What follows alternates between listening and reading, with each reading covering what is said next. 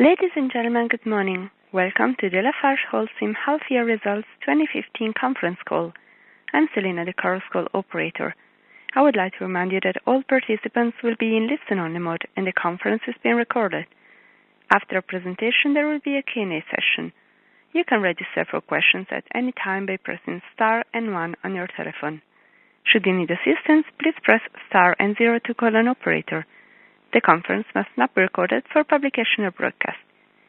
At this time, it's my pleasure to hand over to Mr. Eric Olsen, CEO of Lafarge Holcim, accompanied by Mr. Thomas Aebischer, CFO of Lafarge Holcim, Jean-Jacques Gauthier, CFO of Lafarge, and the whole investor relations and communications team. Please go ahead, gentlemen. Good morning, everyone. I am very pleased to welcome to this historical moment, our first investor call together as Lafarge Holcim. Since we are reporting the Holcim and Lafarge results separately for the last time today, we will have a unique setup for this call with both Thomas Aebischer and Jean-Jacques Gauthier with us. They will walk you through the two sets of results for the legacy Holcim and Lafarge. I will also take the opportunity of having all of you here to share what we have already launched and what our objectives are for the remainder of the year. You know that this merger is about creating a world leader. It is also about synergies, portfolio optimization, and above all, it is about cash generation, capital allocation discipline, and maximizing cash returns to shareholders. You will see that in all these areas, as promised, we are hitting the ground running with a clear roadmap and specific targets. And at the same time, in view of the overall disappointing results in the first half, we have launched actions to address the more challenging markets. I will now ask Jean-Jacques to present the legacy Lafarge results. Then Thomas will present the legacy Holcim results, and I will comment on the perspectives for Lafarge Holcim. A general Q&A session covering Holcim, Lafarge, and Lafarge Holcim is planned at the end of our presentations. I hand it over to Jean-Jacques. Thank you, Eric, and good morning, everyone. As you have seen, after a strong start of the year in the first quarter, the group had a more contrasted Q2 with some timing effects and a challenging environment in a few markets. In the first half, EBITDA grew 6%, supported by the exchange rates that had a positive impact of 8% on our sales and 7% on EBITDA. Like for like, EBITDA was up 2% in the first half, but declined 2% in the second quarter. Overall, our innovation and cost reduction initiatives contributed 125 million euros in the quarter. This impact was mitigated by the effect of overall lower volumes, limited price increases, and ongoing cost inflation.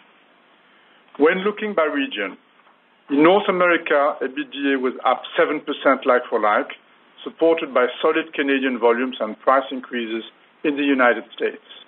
In Western Europe, the impact of lower volume in France was mitigated by cost-cutting measures, but EBITDA was down 11% like-for-like with declining margins. Central and Eastern Europe showed good developments, benefiting from a dynamic Romanian market and the contribution of our new plant in Russia. Latin America, which as you know is now only Brazil for the Lafarge scope, was weak, suffering from a challenging environment in the country. In Middle East and Africa, the second quarter EBITDA was up 2% like-for-like, a solid performance as positive trends in most markets more than offset a few headwinds, namely the ongoing limited ability to transport cement in Iraq, a difficult environment in South Africa, and the adverse impact of the earlier Ramadan that slipped by 10 days into the second quarter. Amongst the most positive contributors, I would highlight Nigeria, Algeria, and Kenya. Last, in Asia, a soft pricing environment and continuing cost inflation overall has more than offset the positive effect of volume growth in the Philippines and the impact of our cost-cutting actions. Moving now further down the income statement. Net result group share in the second quarter was impacted by one-off items in connection with our merger. These one-off items include 450 million euros of impairment on some of the assets to be divested to CRH in the third quarter. As disclosed in our full-year accounts, these losses mainly relate to our UK assets and will be more than offset by gains on the other assets sold. These gains, as per the accounting rules, can only be recognized once the transaction is closed. It then results in an accounting impairment loss in Q2 that will be followed by a large gain in Q3, resulting overall in a net slight gain on the transaction. Net income for the quarter was also impacted by pre-tax merger cost of 94 million euros. Excluding one-off items, net income group share amounts to 210 million euros in the second quarter. Compared to last year, it reduced 27 million euros as the effect of lower financial expenses was offset by higher provisions on tax. For the first half, adjusted net income rose 57% to 182 million euros. Net debt stood at 10.3 billion, being up a moderate 149 million euros, despite merger-related costs, despite the payment in Q2 this year of the 0.4 billion euros Lafarge SA dividend. As you may remember, this dividend was paid in Q3 in 2014. Moving then to the outlook for the remainder of 2015. Given the trends that we have experienced in the first half, we have reduced the outlook for volume growth in our markets from 2 to 5% to 1 to 4%. We have notably seen softer trends than expected in countries such as Brazil and to a lesser extent France, and no real improvement yet in our ability to transport cement across the country in Iraq. With that in mind, the last forecast exercise that we performed in July on the legacy Lafarge scope would have been about 4% below the low end of our original guidance of an expected EBITDA between 3 and 3.2 billion euros, excluding any effect of our merger. As you can appreciate, following the successful completion of the Lafarge Holcim merger, the standalone guidance is anyway not relevant anymore. I thank you for your attention, and I will now hand over to Thomas, who will walk you through the Holcim H1 results. Okay, thank you very much, Jean-Jacques. Good morning, ladies and gentlemen. It's a pleasure for me to provide you with a short, brief review of Holcim's performance during the first half of this year. I'm sure that by now you have obtained our media release issued earlier today, the report and the supporting slide presentation from our website. Before I'm going to elaborate on the result in more detail, let me please summarize the highlights. In the first half of 2015, Holcim generated higher cash flow from operating activities and increased net income supported by the gain from the divestment of the group's minority shareholding in Siam City Cement in March of 2015. However, the group faced an overall challenging development in the first half of 2015 as lower than anticipated demand in some markets caused volume declines in cement and impacted, therefore, the financial performance. Adjusted for merger-related costs, like-for-like operating EBITDA decreased by 1.1%, despite the positive developments in the group regions North America and Latin America. Operating EBITDA margin, adjusted for merger-related costs, decreased from 18.1% slightly to 18%. Like-for-like operating profit adjusted declined by 5.5%. Operating profit margin adjusted for the merger-related costs went down from 10.8% to 10.6%. Additionally, Holcim was confronted with the unfavorable forex development against the Swiss francs in the second quarter of 2015. Negative impact on net sales of over 260 million Swiss francs or minus 5.5%, 48 million Swiss francs in operating EBITDA or minus 4.8%, and 31 million Swiss francs on operating profit or a minus of 4.6% were recorded in the second quarter 2015. The operational result for the first half of this year summarizes as follows.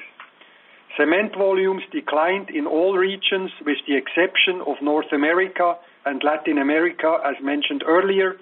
More cement was sold in important markets, including the United States, Mexico, the Philippines, Romania, and Vietnam. Consolidated cement volumes decreased 2.1% to 67.6 million tons, as the regions Asia Pacific, Europe, and Africa, Middle East reported declines.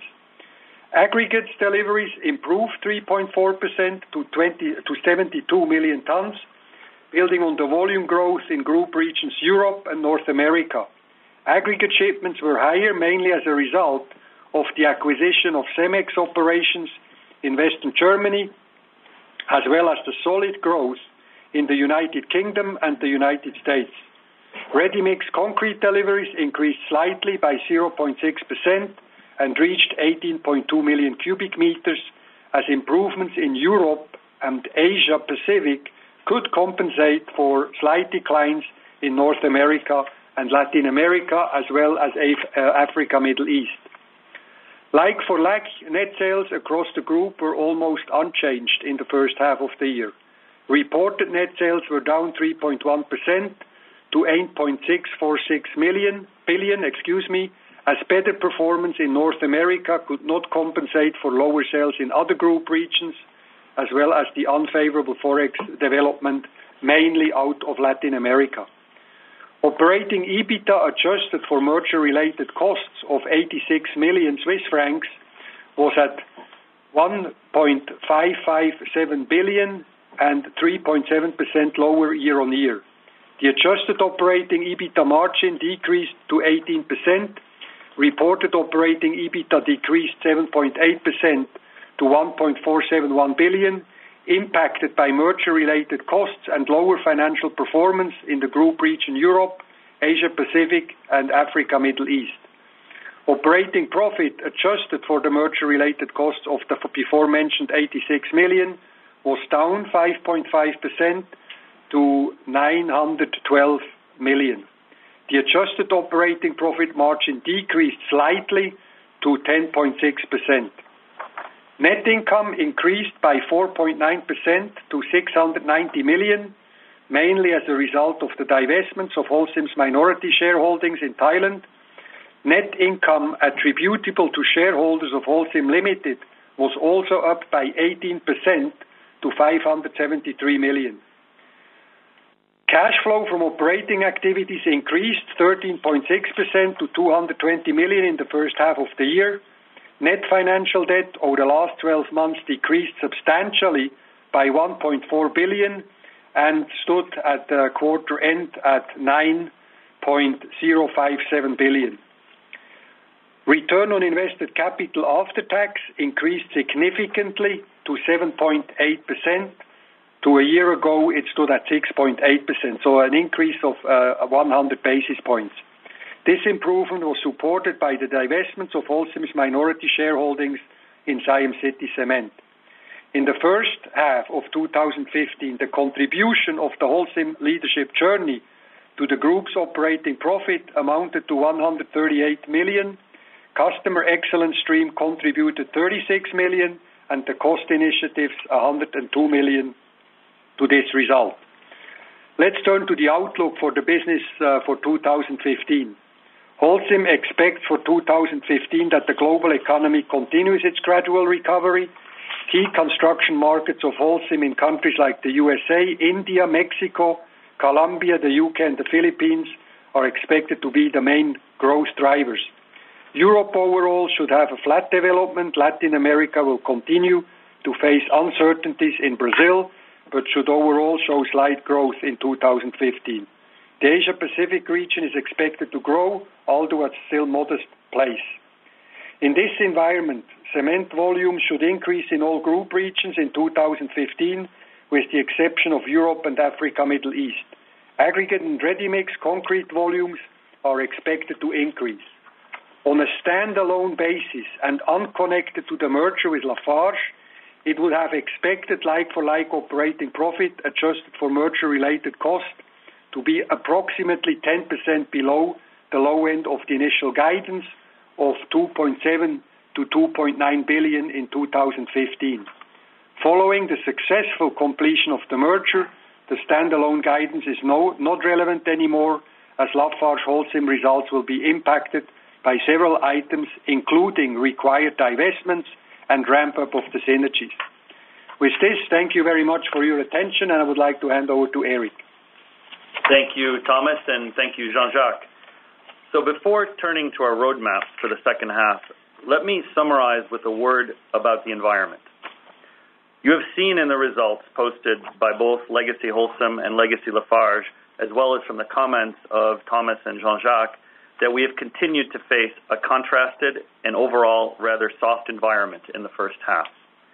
We have seen very good developments in some countries, but also a handful number of markets facing a really challenging environment. Looking in more detail at the dynamics by region, I would highlight the following. First, North America. There, the recovery in the U.S. is well underway, still driven by the housing segment. Canada continues to be resilient with good dynamics in the east. In Western Canada, the impact of declining oil prices has still not been seen as we had a strong backlog already. However, I would expect to see some slowdown in the coming months, which is embedded in the outlook. In Europe, we see signs of recovery in some countries like the UK, Spain, and Romania, but it is fair to say that the overall environment remains soft, with a difficult situation in Russia and Azerbaijan, while France has been softer than expected. Most recently, we are obviously watching the situation in Greece carefully, although the direct impact is limited given the current size of the domestic market. And finally, in emerging markets, we see highly contrasted situations across the countries. Looking first at Asia and starting with India, projects are slow to materialize, and although the potential is certainly still there, the situation is putting short-term pressure on the market. And looking at the rest of the region, growth in Indonesia has been slow, with challenges regarding price control measures taken by the government. The Philippines continues to be the most dynamic spot in Southeast Asia. Turning to Latin America, Brazil is in a very challenging situation and is a clear headwind compared to our earlier expectations. As a mitigating factor for the region, Mexico and Colombia continue to be strong. In Middle East Africa, while the situation in Iraq and Syria remains difficult, Sub-Saharan Africa shows solid growth rates across the markets, with the exception of South Africa. Algeria is resilient, and Egypt continues to experience positive volume trends. Overall, I would say that the environment is certainly less supportive than what people may have thought earlier this year. To address the most challenging situations, and disconnected from what we expect from the merger, we have launched targeted cost reduction actions in Indonesia, India, Brazil, and Egypt. The current short-term market challenges do not impair in any way the long-term growth potential in these countries and the perspectives of our markets. Today, we have a fantastic global footprint, which is widely diversified and with strong positions in the most promising markets in the world. In this contrasted environment, what matters is to have the right portfolio, strong cost controls, and a rigorous capital allocation to maximize the value of existing assets. These are all key elements of the merger. So where do we stand with the integration? For more than a year now, we have been preparing targeted action plans to make sure we would hit the ground running on day one and start delivering the value that is embedded in this merger right away. And that's exactly what we've done. We closed the merger on July 10th and immediately launched our teams and action plans for operational improvements, purchasing, and top-line growth. On July 15th, we launched Lafarge Holcim officially everywhere in the world, using this as a burning platform to approach our customers, our suppliers, mobilize local teams, and reach out to all our stakeholders. As early as last week, we gathered the top 200 managers to align on priorities and actions for the coming months. The targets are clear, the key levers are identified, and the top team knows on what basis it will be incentivized. And following these 2 days together with the top 200 managers, I can clearly say that we have a great team on board with all members pulling in the same direction to make Lafarge Holcim the high performer in the industry. Several times over these past 2 days, I recalled discussions I had with many of you about cultural differences. You would have been as impressed as I was to see how naturally the two teams came together in a seamless fashion with a genuine eagerness, desire, and pride to work together as Lafarge Holcim. The whole organization is now fully aligned and at work to implement the roadmap of concrete actions that we have defined. So I'd like to update you on 4 key areas: the synergies, capital allocation, portfolio optimization, and top line. Let me start with synergies. We have launched actions to tap into all the identified synergy opportunities and expect visible results in the very first month post-merger. This will be achieved by grabbing the low-hanging fruits, such as, for example, the immediate optimization of logistics in overlapping countries, or the leveraging of the review of the top 1,000 purchasing contracts that was done in the pre-integration phase to align on the most favorable conditions. We now target to deliver at least 100 million Swiss francs of synergies that will contribute to the 2015 earnings. This, together with the actions launched on the organization, put us on track to deliver 1/3 of the synergies in the first 12 months post-merger. We have specific synergy targets in place now for each country in the group, and we remain confident in our ability to deliver the 1.5 billion Swiss francs in synergies. The second core action area is around capital allocation discipline, where we are moving fast as well. Capital allocation discipline will be at the forefront of all our actions. For me, capital allocation discipline means first ensuring a solid investment grade rating as a foundation. We will receive over the coming months a total net proceeds of 6 billion Swiss francs from divestments related to the merger.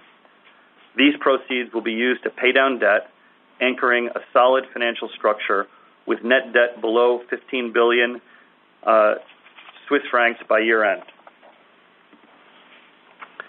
Second, reducing our CapEx spending and being very selective in the pursuit of growth opportunities. Looking at CapEx, there we have put all of the CapEx development projects we had in both groups under rigorous review. Second, leveraging our new footprint and asset base, our teams have been mobilized to reduce the already approved CapEx for the second half of 2015 by at least 200 million Swiss francs compared to what was planned to be spent by the two standalone groups. And last, the teams are building their 2016 CapEx budget with a CapEx-frugal mindset. We will have a new DNA regarding CapEx to thrive in a low investment environment, and we are starting with that already in the second half of 2015. Resulting from the above, this merger is undoubtedly about maximizing cash returns and returning excess cash to shareholders while maintaining a solid investment-grade rating. The ExCo has proposed, and the board has accepted, that this would start with a commitment to a progressive dividend policy, for which today we announced a starting point of at least 1 Swiss franc 30 per share. The third area of focus is portfolio optimization. We have launched a project to review our entire portfolio. I see opportunities to actively prune our portfolio through divestments and asset swaps. This will be a key area of focus for me that I will come back to regularly on, starting at our Capital Markets Day on December 1st. And last but not least, let's talk about pricing. In times of intense competition, a core element of our commercial transformation will be to grow earnings through differentiation. We will address these challenges by leveraging our leading R&D capabilities and our highly skilled teams in marketing and sales. But more importantly, and to address the disappointing results we had in the area of pricing in the second quarter, we have launched action plans in 16 priority countries. You will appreciate that I cannot disclose what these countries are for regulatory reasons, as you can imagine but you can imagine that these are markets where more recently we have been losing ground during the final phase of the pre-integration. The action plans will make sure we are focused on getting the full value for our products, services, and solutions reflected in our commercial offer. This is an absolute must, and I will be uncompromising on this. Cutting-edge innovations supported by active price management will shape our commercial excellence in the future and contribute to sustainable, profitable growth that is less capital intensive. In summary, we have been operating in a demanding global marketing environment in the first half, and that has affected our first half performance. We have initiated a set of measures to address the most challenging markets. At the same time, as a new company, we have hit the ground running. The cultural integration is off to a great start with a real sense of team and alignment with the new group. The synergies are on track with first visible results already expected in 2015. The focus on capital allocation has started from day one with reductions in CapEx spending and a first commitment on dividend policy. We have launched a portfolio review and will continue to prune and optimize. And last, we have launched a number of top-line growth initiatives. The coming months will be intense, and we will have soon many things to tell you about with the new group. This is why we will meet you for an Investor Day on December 1st and share with you our strategy, our specific targets, and our midterm plan. I thank you for your attention, and as we are now ready to take your questions, may I ask that you limit your questions to 2 at a time so that as many participants as possible can have an opportunity to participate. We expect to finish the call at approximately 11:15 this morning. Please also keep in mind that our investor relations team is available after the call to answer the more detailed questions you may have. And thank you very much, and let's now take the first question. The first question is from Yassine Touahri from Exane BNP Paribas. Please go ahead. Yes, good morning, gentlemen. So one question on your guidance and one question on debt. On your guidance, Holcim and Lafarge independent targets suggest limited organic EBITDA growth in 2015. Also, you published a pro forma EBITDA of 6.7 billion Swiss francs in 2014 for Lafarge Holcim. Is it fair to assume that organic EBITDA growth is going to be limited in 2015 compared to this number? Also, what additional scope effect can we expect this year compared to this number? Is it only Australia? And the recent foreign currency movement suggests that there could be about 400 million of negative currency impact. Is it correct? And last point, I understand correctly that you expect 100 million of synergy at least this year. And then the second question on debt is very simple. Do you net debt guidance of 15 billion include the forthcoming disposals of India? Okay, so thanks for the series of questions. Maybe Thomas, why don't you handle the pro forma and the debt question? Okay, so on the pro forma, the reference you made to the pro forma operating EBITDA, which was disclosed in the accounts, obviously that is an operating EBITDA on a full year basis. So that includes Lafarge, the perimeter of Lafarge, as we have announced it, and the perimeter of Holcim as announced, taking into account the divestments, and I'm not going to go to it, this is all in the pro forma accounts, but it's on a full year basis. Obviously, as you know, with Lafarge Holcim for 2015, we will have the full year basis of ex-legacy Holcim, and we will have the second half of Lafarge, therefore the 6.4 billion EBITDA in the pro formas is obviously not comparable to the EBITDA for the full year of Lafarge Holcim 2015. So I hope that answers this question. With respect to the currency, this is what you're mentioning about. I think you mentioned a number of 400 million. That's in my view, I'm sure based on your currency assumptions. It's pure speculation. With all the currency turmoils going on, very difficult to say where we are going to be at year end. You have seen the impact in detail, especially in the Holcim accounts, due to the exchange rate difference, which started on the 15th of January, so earlier this year, was mainly in the second quarter, the impact. And with respect to the net debt guidance, clearly we say in the Lafarge Holcim announcement below 15 billion. So there may be some more scope changes, which we cannot talk about now in detail. We are still finishing, as you know, China.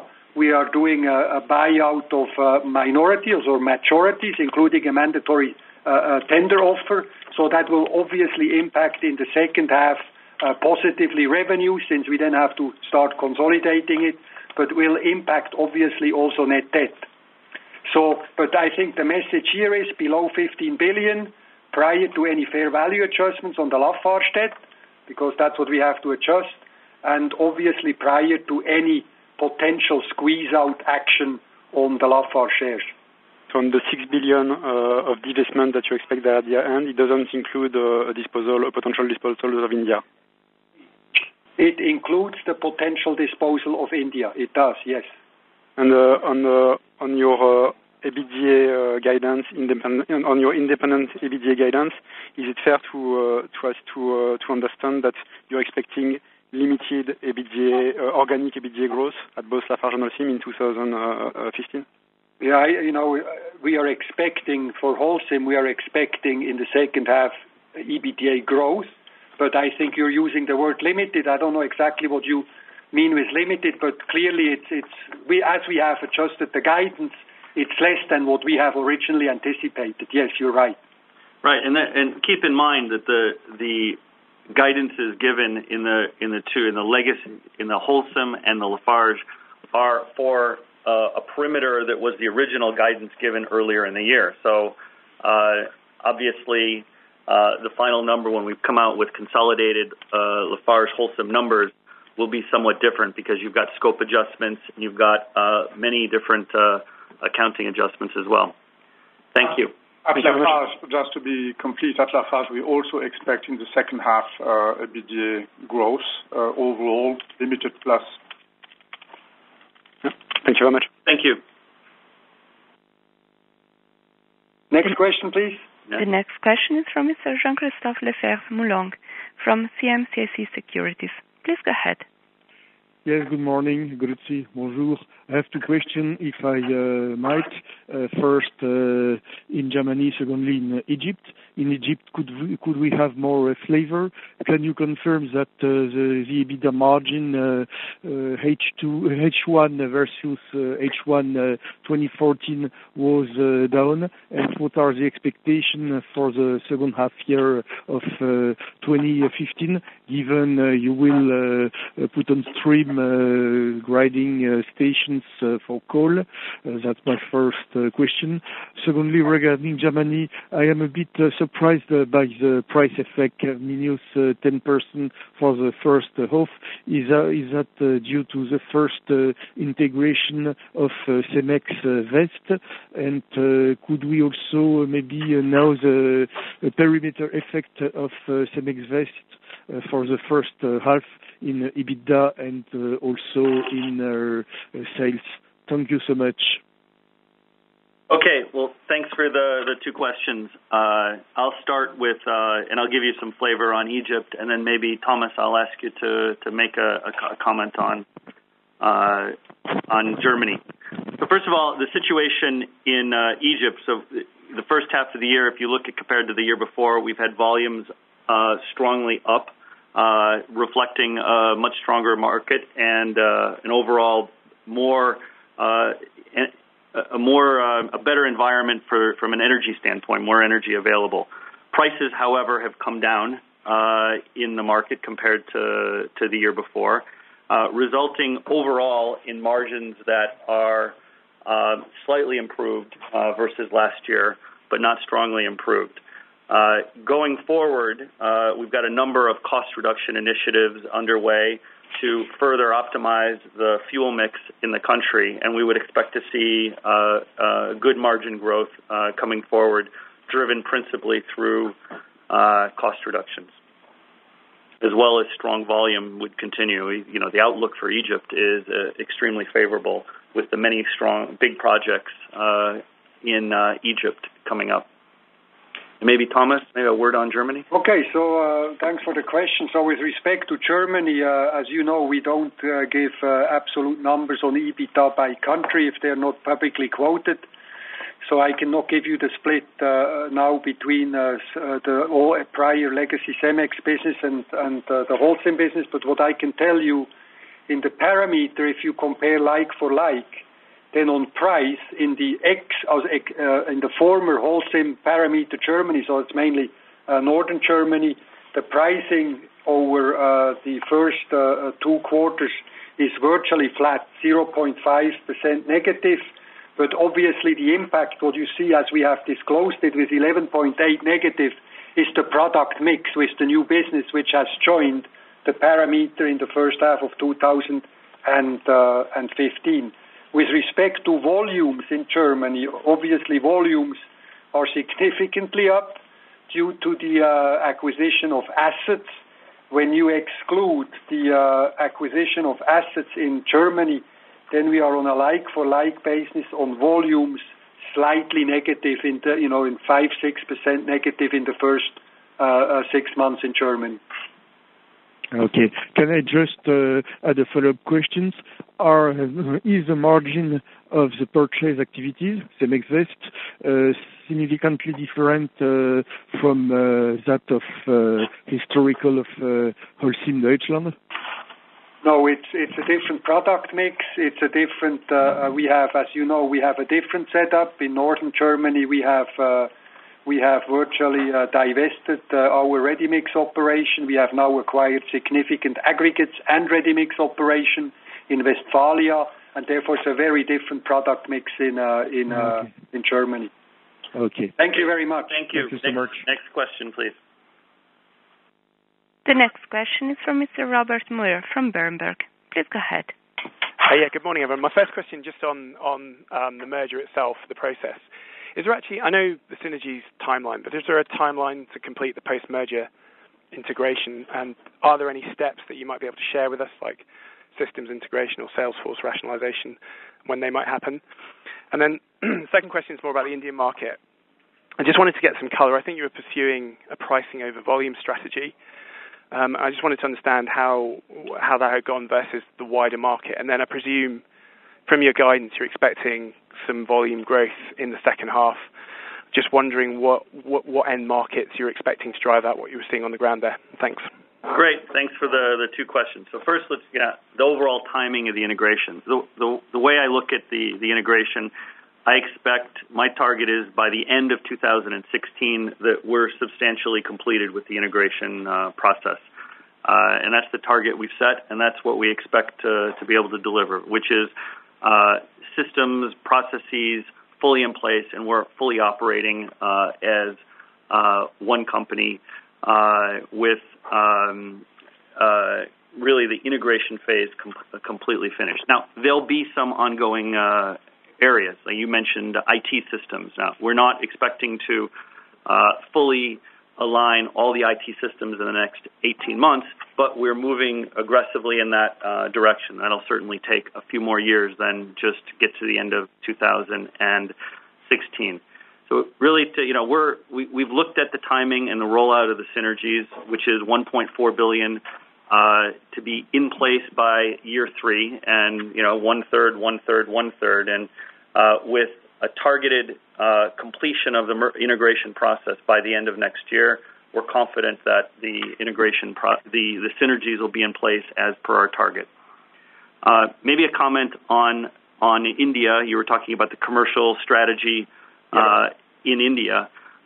where it's true that there was a strong commercial strategy, increased pricing in the first quarter, and a more volume-driven strategy that you can see in the results in the second quarter, resulting in overall results, as Thomas shared earlier, that are somewhat disappointing for the first half of the year.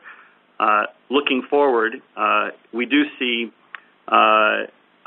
some of the infrastructure work from the government starting to come through, and we are anticipating growth in the second half of the year.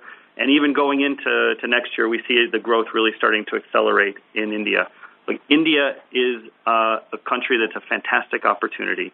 This is a long-term growth market with potential, and it's just the first half of this year. Growth did not materialize as we were expecting. Okay. You know, Bob, if I may add, just to give you a little bit more color to your question, we have. When you look at the first quarter of Holcim, obviously with ACC and Ambuja, two very large companies in the portfolio of legacy Holcim, we had a 5.2 price increase across the two companies in the first quarter, price improvement, and lost 9.5% volumes. In the second quarter, we had a price decline of 5.7%, and volumes remained flat. So clearly the change had a very significant impact on volume, and now with what Eric has said, with the growth expected in the second half, we clearly expect a better operational and financial performance in the second half in India. And do you think your starting point for pricing, I think you were trying to sort of not let it fall too far, ahead of recovery and sort of demand in that market. Do you think that's worked? Do you think you're sort of better positioned than some of your peers in that regard? No, I think the fact of the matter is that the numbers speak for themselves. It didn't work. When you're in an inflationary environment of 4, 5, 6, 7%, whatever you take, then it's pretty logic that you need to do something on the price as well.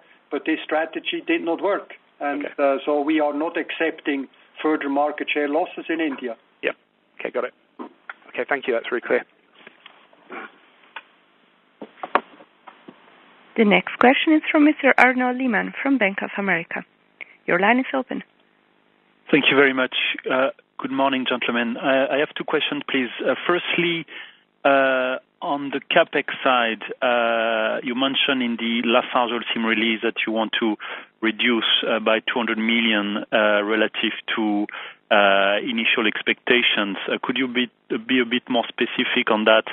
Regarding what you are planning to reduce? Is it development capex? And more generally, are there some projects, maybe some projects of development of Lafarge in Africa that you are reconsidering at this stage going forward?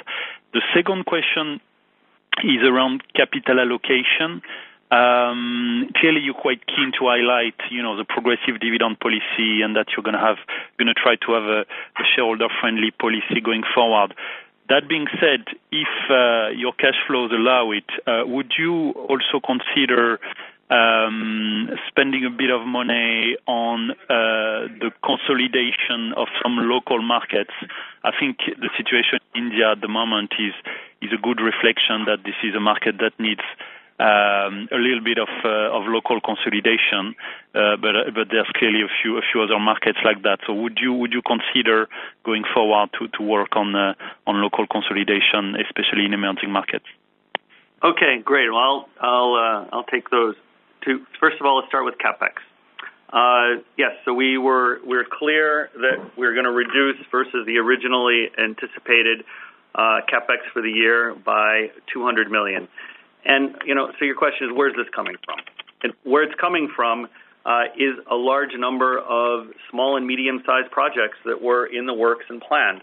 We already have, between Legacy Lafarge and Legacy Holcim, for instance, 6 large expansion projects in process. So we're certainly not going to be stopping large plant expansion processes or projects in mid-process. So that's not what we're talking about. What we are talking about is a lot of small and medium-sized projects, which are growth and some maintenance as well, that were anticipated that when you look at the combined portfolio together, you don't need to do. This is one of the benefits of this merger, is that we have a full asset portfolio, and it's going to give us a different range of options and flexibility. And you're seeing it right from day one in this integration with this $200 million. So it's, in short, it's a large range of small and medium-sized CapEx projects where we would expect to see the savings for the balance of the year. On capital allocation, the basis of is a solid investment grade rating. So yes, we're shareholder friendly. We're generating returns for shareholders. That's absolutely part of the strategy and objective of Lafarge Holcim going forward, based on a strong investment grade rating. Your question was, in the uses of cash, is there prospects for consolidating local markets and such? We've been very clear, and I'll continue to be very clear, that our strategy is not going to be acquisition driven. That's not where spending capital through acquisitions is not one of our priorities going forward. However, I did say that part of our next steps is a portfolio review. And in a portfolio review, we'll look to, in some cases, we could do asset swaps, or we may do selective divestments as well, which could lead in some of the direction that you're talking about. But I wouldn't anticipate that, for us going forward, that one of our real priorities is going to be making acquisitions. Fair enough. Thank you very much. The next question is from Mr. Joseph Pujal from Kepler Cheuvreux. Please go ahead. Yes, hello. Two questions for me. The first one is on guidance. Could you be a little bit more specific on the guidance? Because on one hand, you say that it's non-relevant anymore to look at the individual companies' guidance. On the other hand, I guess that you have already a lot of information about what will be the dates of consolidation and so on. So can you give a guidance of EBITDA for the merged entity for 2015? Or if not, what is missing to give that guidance? And my second question is on the energy and the diesel, I would say, benefits from the lower oil prices. Can you quantify them for H1?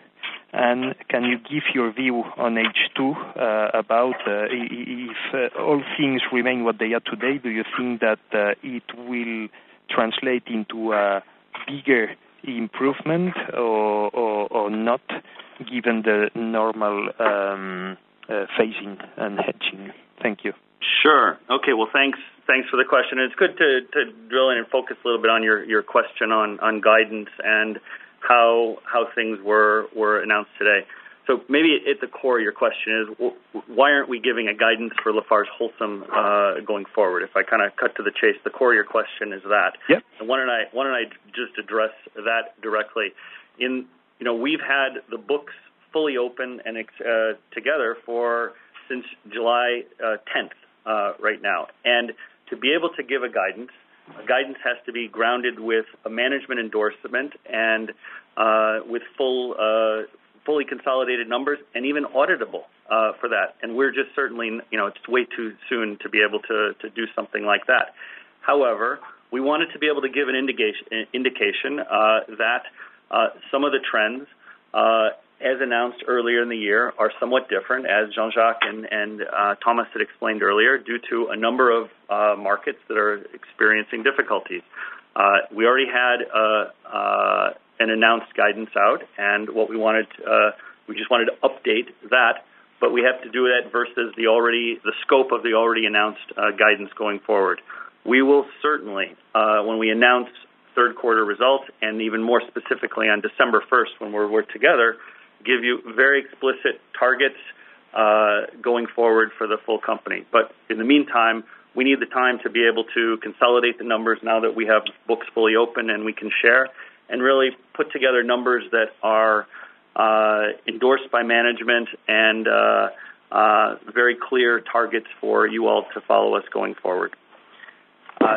Secondly, Thomas, could I ask you to maybe comment on the energy evolution first half and the outlook going forward in the second half?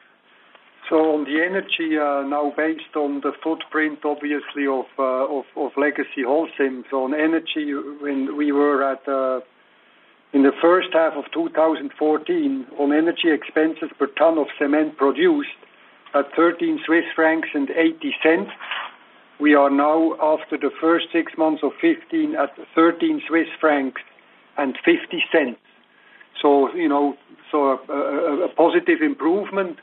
Some people may have expected a higher improvement, but we also have to take into account in certain countries you have fuel subsidies which are phasing out. Indonesia may be one of the better examples to underlie this comment. Looking forward towards the end of the year, also with inventories, obviously, which we have at hand, we would expect currently energy costs to remain at the levels I've just said, or actually even improve a little bit further. Yeah, I think what Thomas mentioned is something you see across several countries. Even though the fuel cost has come down, the subsidies have been removed at the same time. So for a consumer of energy, it doesn't really flow through to the P&L in the way one would expect. The other little nuance in the energy cost is that you would expect going forward that electricity costs are slightly higher, increasing a little bit more than fuel costs going forward. Right. And I think you have specific 3 markets now where we experience significant electricity cost increases. That would be Brazil, Italy, and Indonesia. Thank you for the question. Sorry, this was for Holcim, but what about the ex-Lafarge, please? Ex-Lafarge, we are giving you a yearly guidance of -1% for energy cost inflation. And when we look at the first half, for the fuel side of things, if you exclude Egypt, it would be a 20-cent reduction per ton. And for power, on the other side, as indicated by Eric, we have an increase, slight increase of 0.2 euro per ton on power linked to regulated markets, and in particular Brazil and Egypt. Thank you. Great. Next question. The next question is from Mr. Mike Betts from Jefferies. Please go ahead. Thank you very much. Just a follow-up to Joseph's question initially. Are you planning to give us the quarterly breakdown of the 2014 pro forma before Q3 so that we've got a basis to forecast? And then my 2 questions, please. Eric, cost-cutting, you listed 4 countries where you were increasing the cost-cutting. Do you have a number there that you could indicate what the total amount of cost-cutting you're planning? And then just secondly, on pricing, it's quite a big fall, particularly in Holcim, from +4% in Q1 to only +1.2% for 6 months. Could you indicate the sequential price movements for both Holcim and Lafarge in Q2? Thank you. Okay. Well, I'll ask Thomas to answer the question on pricing going forward. In terms of the cost, Mike, your question on the difficult markets and the cost reduction initiatives, I don't have a specific number to give you, but I can describe some of what we're working on in those areas. If you take a market like Indonesia, where you've got a slowdown in volumes and you have a difficult margin situation due to prices in the country, we have a very aggressive fixed cost reduction program that's already been launched and underway right now, which we expect to redress the situation in Indonesia. In India, we're focused on the ongoing cost reduction initiatives underway, where you have a significant piece around logistics costs going forward and plant optimization, as well as fixed cost. And there's a big fixed cost reduction program underway in Indonesia.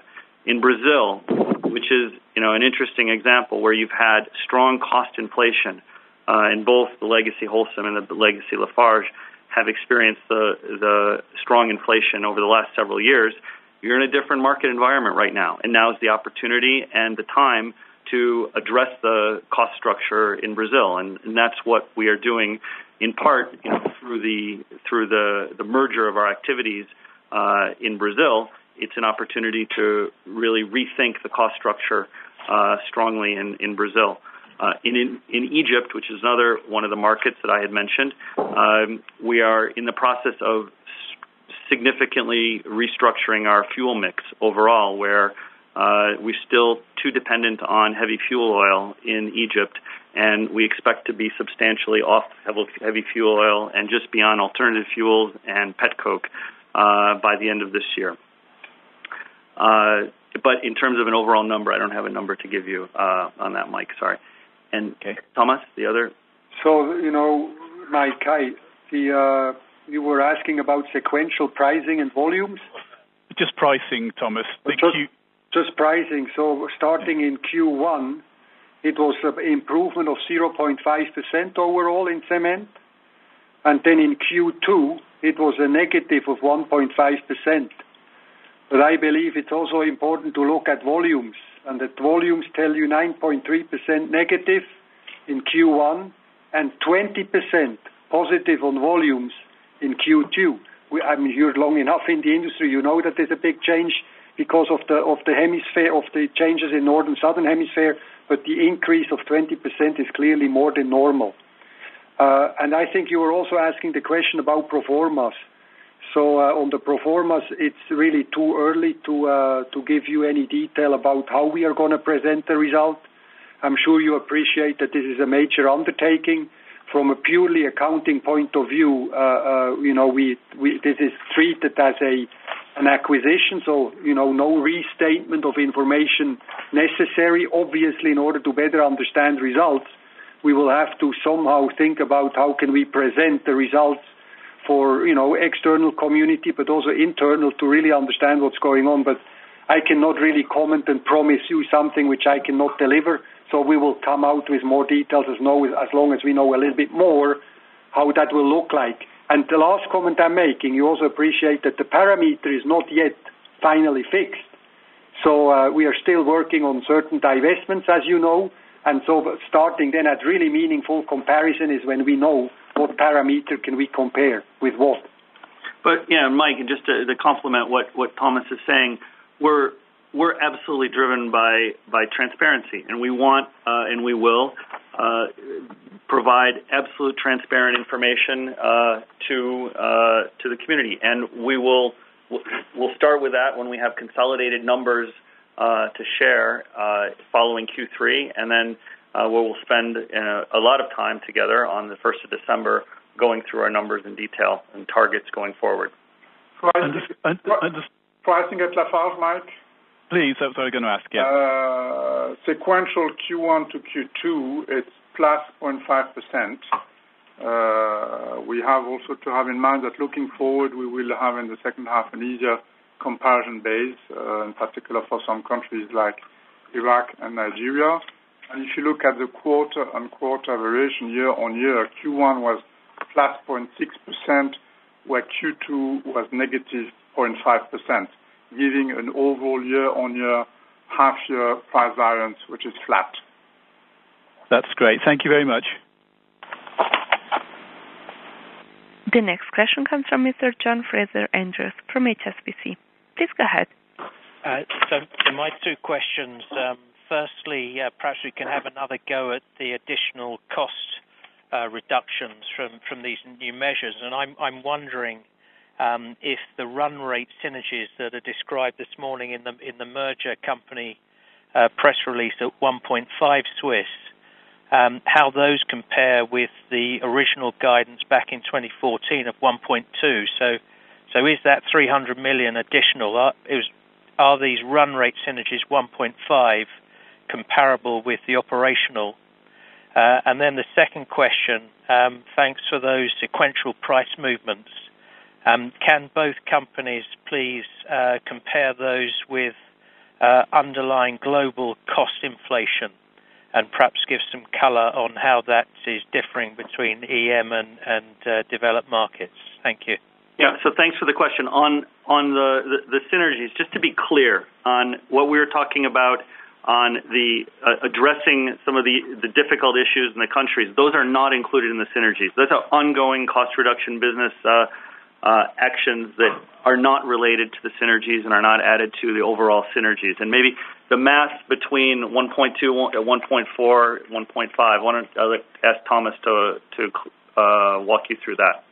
Okay, let me try to give it a go, and if I'm not clear, then I'm sure you will have a follow-up question. So the synergy which we have communicated a year ago, or more than a year ago, on operating EBITDA was 1 billion euros. On top of this 1 billion euros, we have 200 million euros announced on financial synergies, and 200 million announced on capex synergies. So 1 billion on operating performance, 200 on financial, and 200 on capex. Adding this all up is 1.4 billion euros. Mm-hmm. And so that's virtually what we are confirming, 1.4 billion euros translated in today's exchange rate into Swiss franc. That's the 1.5. Right, I see. So hopefully that clarifies it. Does that clarify it? Yes, I think it's the exchange movement exactly between the two. That's right. So, anyhow, the other question you had was with cost or inflation. So on cost inflation, we are talking about in the Holcim world, when you look at country and you take the CPI and you using the weighing factor being net sales, then we experienced in the first 6 months on an annual run rate a inflation of 2.8%. So how does that compare to the costs? On variable cost, the cost increase is in the first half 0.8%. So that's 0.7% on distribution cost. That's actually good news. We had a lot of inflationary pressure on distribution costs, India, even in the US. So that has come down significantly, and 0.9% on production costs. And when you look at fixed costs and you see the operating profit bridge in our slides, when you look at fixed costs and you take out the costs on the merger cost, the 86 million, we had a significant restructuring in Indonesia, which you may have seen, a layoff of 400, 500 people, which was an additional negative impact of 14 million. So when you take the 100 million out, then the fixed cost increase is close to 1%. So clearly all these initiatives are really helping us to reduce costs or to contain inflation, and in certain parts of the world clearly reduce costs, and we are relentlessly continuing on reducing these costs. Great. And maybe I'd ask Jean-Jacques to answer for the legacy Lafarge. On Lafarge, I would say that the cost inflation, as we see it, should be for the full year slightly lower than what we had initially expected, around 3% minus. For Q2, the level of the cost inflation is exactly the same than at legacy Holcim at 2.8%. Thank you. Could I just have a follow-up on cost savings? And appreciate it's early days, but you've all got together with the 200 managers. And have you considered, as part of this merger, starting any radical closures in capacity in some of the markets where you're oversupplied and you're suffering significant issues? Well, as a result of the merger, what we've said all along is that there are no industrial restructurings associated with the merger. Obviously, going forward, we look and we manage our costs market by market. So there's no industrial restructuring right now to announce. But, be assured that we're extremely focused on our costs, and we're looking at the provision, the outlooks in each one of our markets going forward. But your question was in the context of the merger. Is there industrial restructurings associated with that? And I would say no, there is not. Thank you. Thanks. The next question is from Mr. Gregor Kuglitsch from UBS. Please go ahead. Hi, good morning. I wanted to explore one area that you mentioned, which is the fact that you're losing market share in a couple of your countries. I think I'm not sure if I got that correctly, but I think you mentioned 16 countries where you're sort of launching action plans. Can you just give us a color there as to why this has happened? Do you think this is disruption of the merger? Do you think, I guess, India, for example, is a function of you pursuing, initially at least, a price over volume strategy? So I guess could we have some more color there? And what do you think you need to rectify that? I mean, is it effectively, therefore, you saying you will basically follow down pricing pressure in the market to move in line and recover your share? The second question is on CapEx. I understand you've cut this year by 200 million. I'm not entirely sure against what reference point there, but could you perhaps give us your best estimate at this point for 2016 CapEx, please, in Swiss franc million? Okay. Well, let's come back on. Let's start with your price question. So you were saying that in my messages earlier, we were saying we were losing ground on market share. That wasn't my message. My message was losing ground on price. And so you can understand that we can't get specific on what our pricing outlook is in specific countries, but all we've said is that we've lost some ground in the recent period, both companies, and what we want to do going forward is focus, and we identified 16 markets, and we're moving forward in those areas. I can't get, unfortunately, for regulatory reasons, I can't get any more specific on which geographies we're talking about. In terms of CapEx, what I would say is we're not in a position today to give you a specific guidance for 2016. And that's what we're going to see you in December 1st about, and we're going to give clear guidance going forward and metrics, our strategy for the next couple of years. But today we're not in a position to give a specific number for 2016. But what I can tell you, and it's what I had mentioned in my remarks earlier, and we've already been very clear with the team when we were together last week, is that when you're making your plans for Lafarge Holcim for 2016, you're making your plans with a CapEx frugal mindset in mind. Now, we're going to have a handful of large projects that we have to complete, and I had mentioned that there's 6 large projects underway right now, and there'll be a piece of finishing those 6 projects that'll still flow through in 2016. But our mindset in 2016 and our strategy, and this is what you'll hear from us in December 1st, is to generate cash and to limit CapEx spending. And beyond what that means exactly, I'm going to have to defer to 2016 to give a number. So, Gregor, you mentioned about you don't know what to compare the 202 for 2015. Let me maybe give you a little bit flavor on the 2015 number. So the Holcim guidance was 1.5 billion Swiss francs, as you remember. The Lafarge guidance was 1.2 billion Swiss francs. So that adds up to 2.7 billion. Then you have a scope change. Now the new group, Lafarge Holcim, consolidates fully the Nigeria operation, Unicem. So as you know, we are building an additional kiln, or this joint venture is building a kiln. So this will contribute in the second half, with the scope change in total, give or take, 150 million. So you are at 2.7 plus the scope change of 150 gives you 2.85 billion Swiss francs.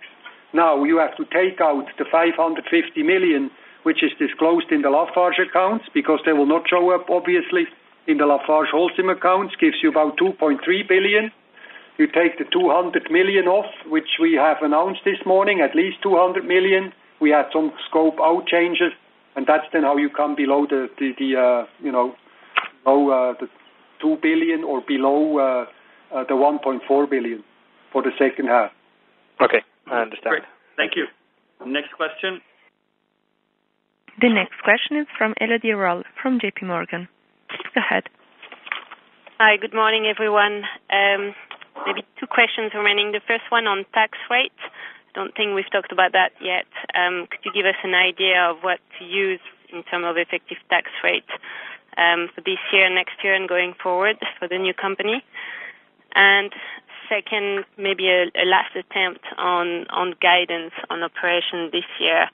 I know you won't give a range or from a number, but we saw that like-for-like performance on operation was slightly down in H1. You have some more bullish comments on on the H2 operations, could we expect, or do you expect, a like-for-like improvement for the year overall? Thanks.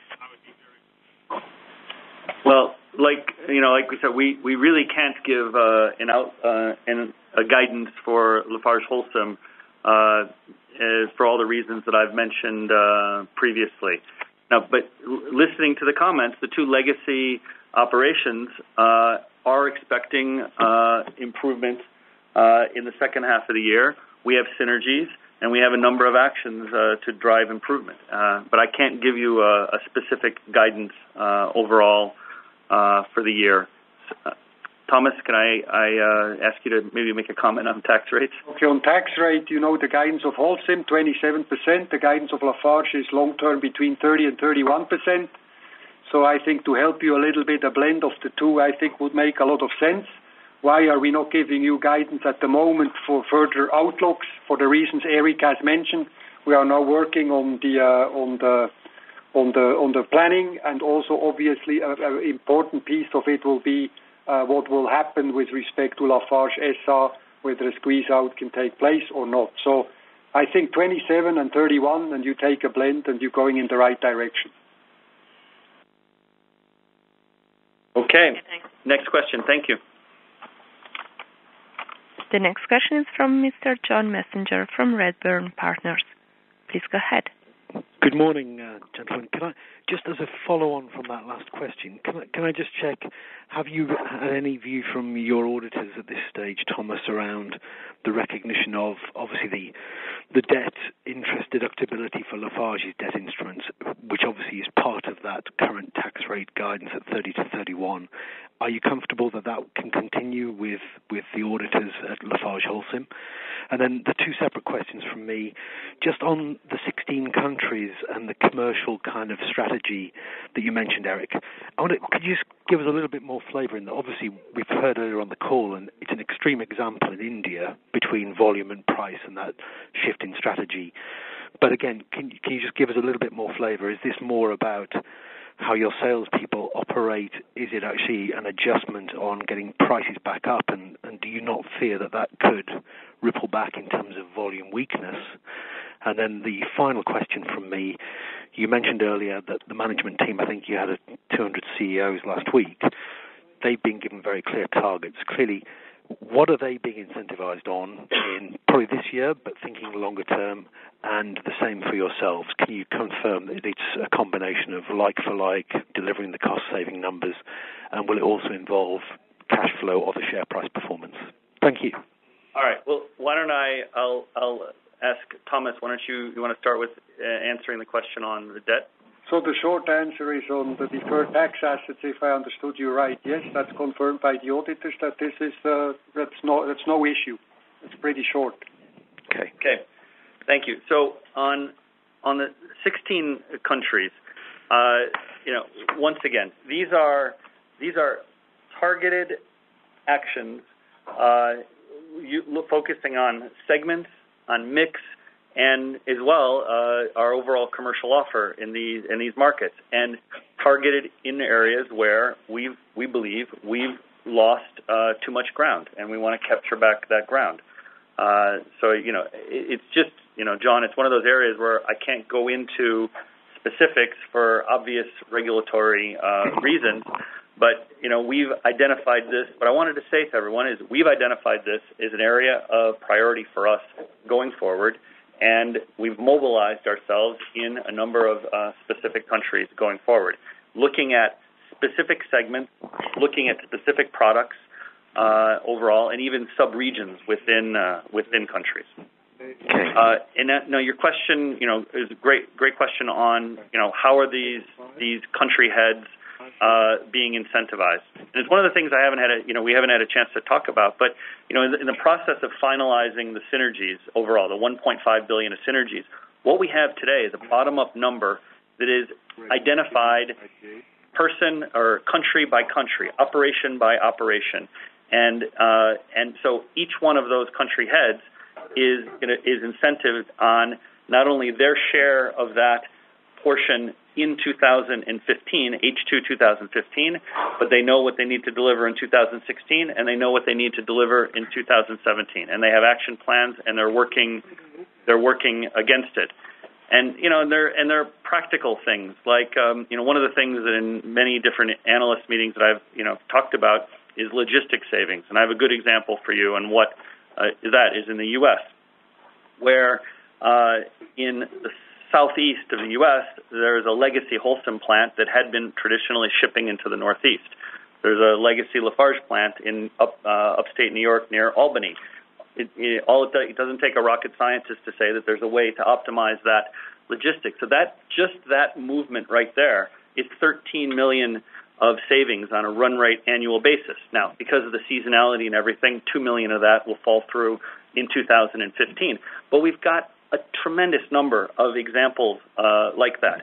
The same thing that we have is things like purchasing, where we've identified in the comparison of the contracts, we've identified well over 100 million of savings in just comparing the comparative prices that the two companies are paying.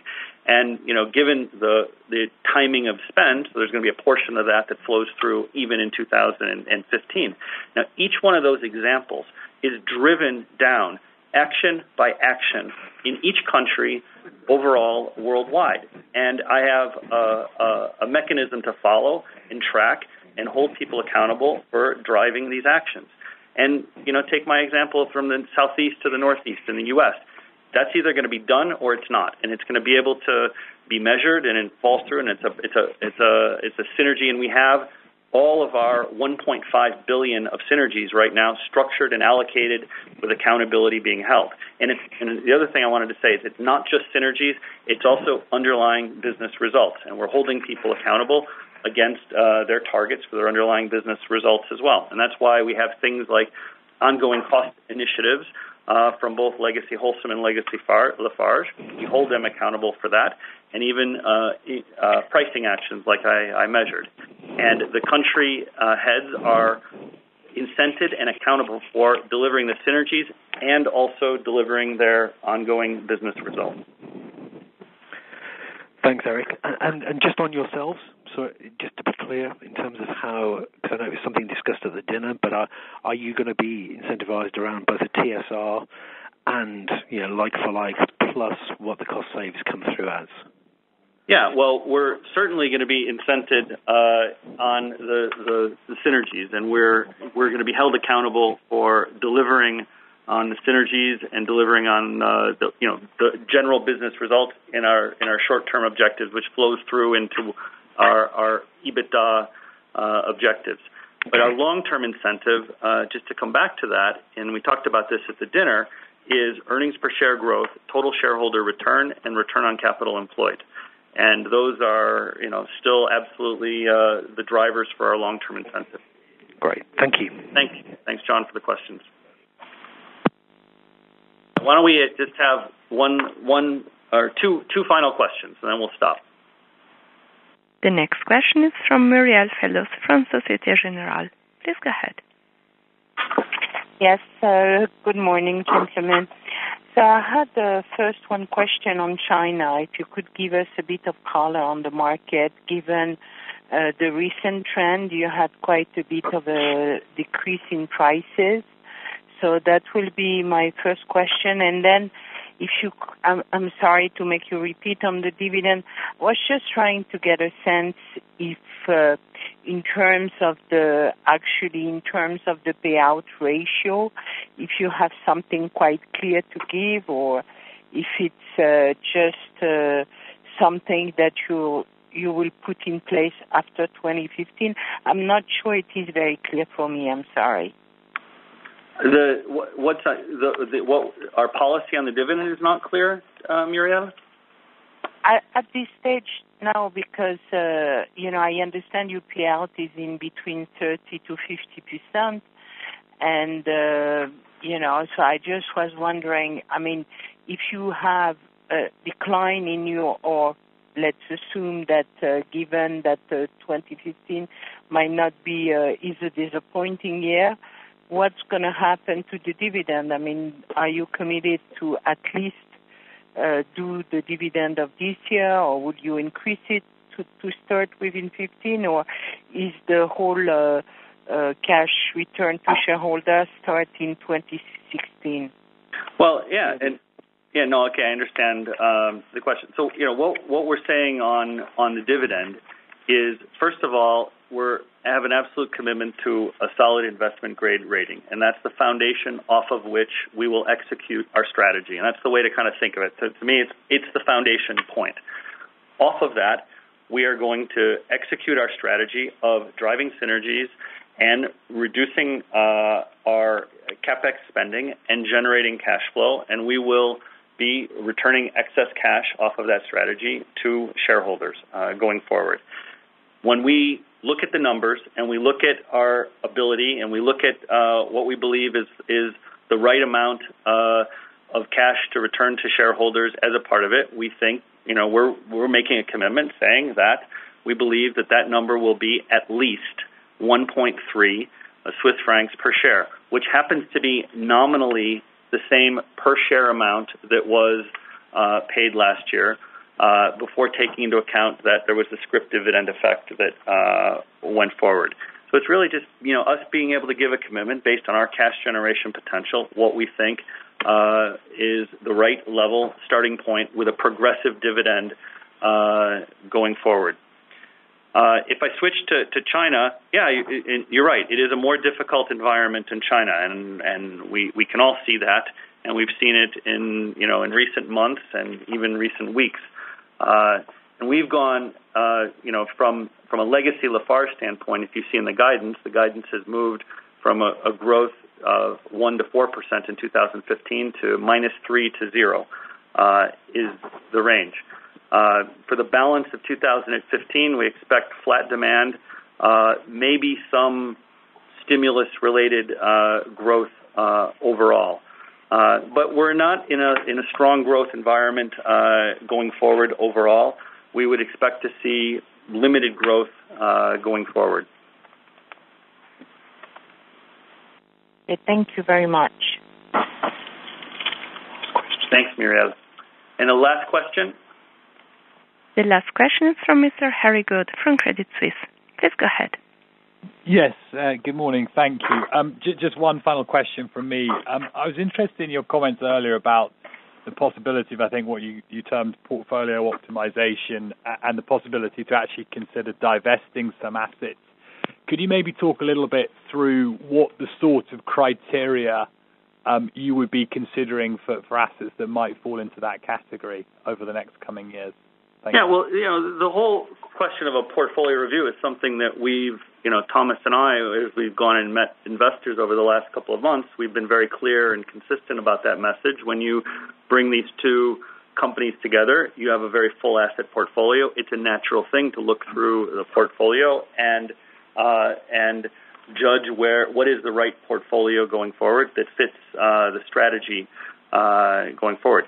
I'd rather not go into specific criteria, but for me, it all comes down to value creation and where we can create the highest value over time. I'm value driven, and I want to maximize the value for shareholders. Now, in some cases, maybe the best way to maximize value is to do a swap. Maybe the best way to do value is to prune selectively in some cases. But kind of the underlying premise going forward is not making large investments through greenfield expansions and acquisitions, and being very prudent in how we manage our portfolio and actively manage that portfolio going forward. Now, don't mistake that for saying that we're announcing some big divestment program, because that's not the message at all. The message is part of our active management going forward, and our capital allocation is to carefully think through our overall asset portfolio.